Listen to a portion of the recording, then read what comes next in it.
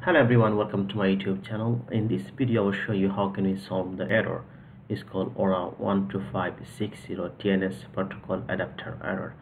I was just trying to log into my database using SQL utility. My database is running on Windows server and it is a 11G, I think 12 sim, Oracle 12 sim.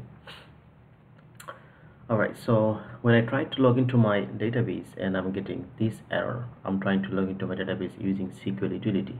So I'm going to show you how can you solve this error. So let's try again and see if I'm getting the same error or not. Alright, so let's try it now.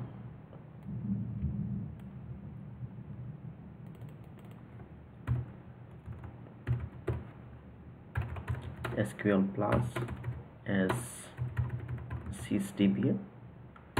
And as you can see, we're getting the same error. Is saying Oracle the protocol adapter error. So let me show how you can fix it. The very way you can fix it, if your server is running on Windows server, just go to the service.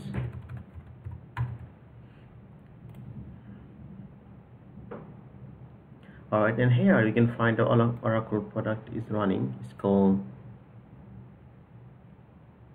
Alright, as you can see, the Oracle service tab is not running, right? So we're just gonna right click on it, click on start, and we have to wait because it is take some time to start the service. So we just have to wait. It's not going to take too long. So if your database is running on the Windows and you are having this kind of error, so that way we can solve it. But if your database is running on Linux operating system, so there are different approaches to solve this error, and later I will show you how to fix the same error on if anything comes up on my on a Linux server. I'll show you how to fix it.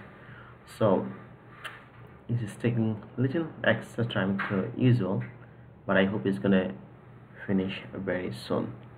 So by this time we have to wait, and let me show you another time. The error I'm getting is error called ORA-12560 TNS protocol adapter error. So but maybe ask me a question. If you try username here again, maybe you are able to connect to your database, but no, you will get the same error again because our username is a correct SQL plus utility and username is a sysdba, so there is no issue with the username. So let's take a look. It's still running on it, so we just have to wait another couple of minutes to start the Oracle service deb utility. That deb is my database name. As you can see, this service is running right now. Alright, so let's go to this command from here and let's try again. Alright, so we're gonna type we're not able to see, sorry for that. SQL plus / s sysdba, click on enter, and as you can see we are able to connect our database using SQL utility. So let's see our database name and open mode. So if you type select open underscore mode and name from the database, click on it. As you can see, our database open mode is read and write and database name is deb.